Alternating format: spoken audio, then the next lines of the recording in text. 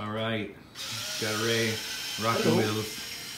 Gonna take apart the RST, open it up and show you some of the small issues that we've had so far. So one of the first issues we actually had was with the pedal hangers, or the rods. You wanna tell them? Yeah, apparently now they put, oh good, this one has it. They're putting Loctite for some reason, and they're putting a lot of Loctite, so the rod doesn't come out easily enough. In case of Brian's, we actually had to get a hammer and hammer it out for a couple of minutes before the rod finally came out. And then you have to clean the Loctite in order to be able to take it in and out easily enough.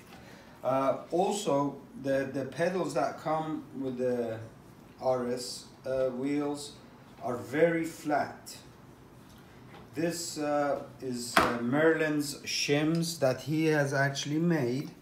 There's a thickness of, I believe, 1/16 or less, I can't remember. But it makes the pedal have that angle that a lot of people that ride trails like. If you don't put this shim, then the pedal is going to be about this angle, very flat. And none of us like it, so Merlin came up with this shim in order to give us this angle. So that's the first thing we noticed. All right, so we pounded out Frank's rods, and now he's going to take apart the shell, so we'll come back once the shell's off. Ready? Yep, go ahead. When you go to pop the top off, GOTWAY uses double-sided sticky tape on the batteries. So even though you have taken all the screws off, as you can see, there is resistance. Don't be scared, it is that double-sided sticky tape. Just move your hand around and put some pressure and it will come off. This is the only thing that sticks to the inside of the shell. Okay. Here we go. Here's the first problem. Well, it's not a problem. There's a fan here. I'm showing this And as you can see, they've put tape on top. So when the shell is on and let's say you go one-footed on the right side, you're putting a lot of pressure on that shell, which presses on this fan, and you can hear the fan noise because you are deforming the fan, I suppose, with that pressure, so you hear the blades. I had that on mine. I opened it up and I took these guys off. And on mine, there was also, I think they had routed one of these cables over the top of these guys. So on mine, it was really bad. You see, he had wires pinching it as well.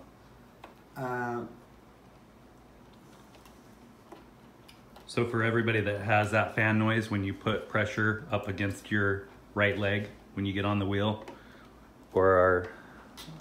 By the way, if you're working on the wheel, I suggest you unhook and... disconnect power. I don't, but you know. Highly recommended. Yes, because if you drop a screw or something on here, then you're done. Yep. Now, Frank must have put this back. Okay.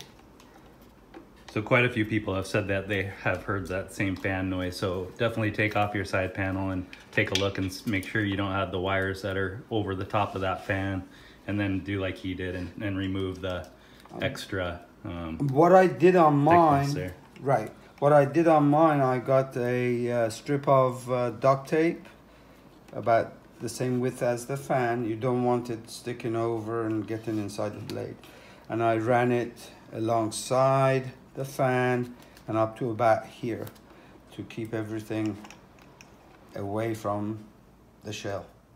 So guys with a fan noise issue, I suggest you do that. Yeah. And this is Frank's wheel. He had the noise issue and he didn't have any of the wires over the top of his like Ray did.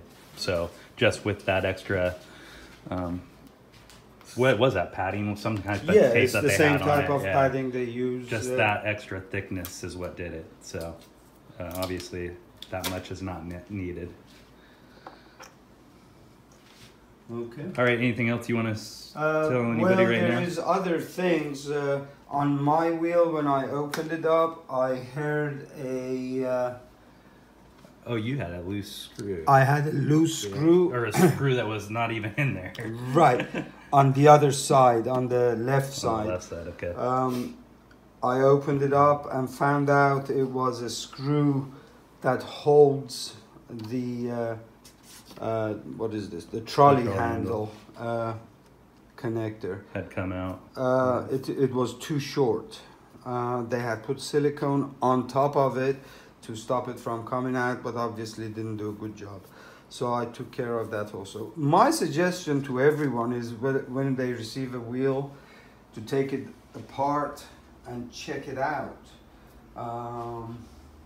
to see if there are loose screws or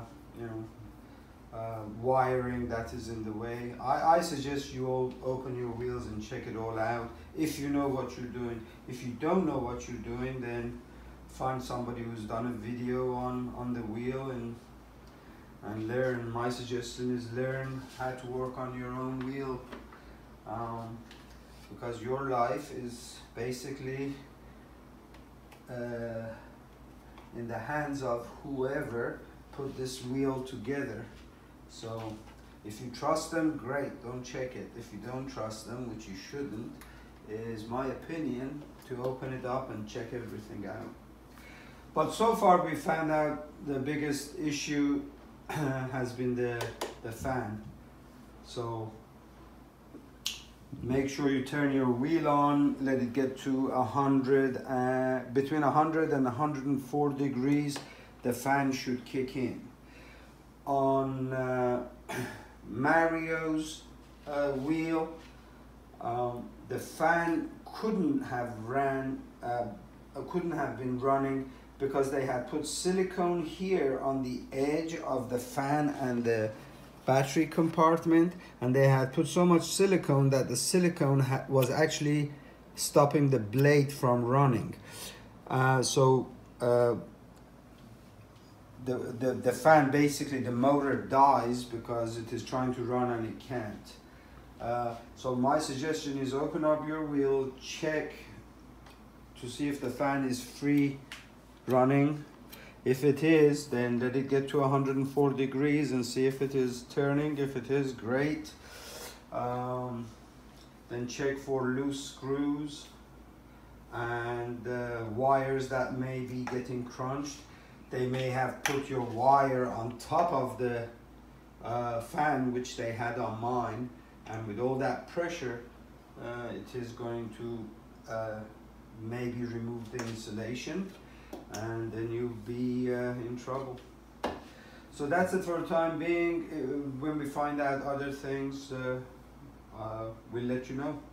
But so far this wheel has been great, apart from these little assembly line errors. So yeah. Hey guys, get your wheels.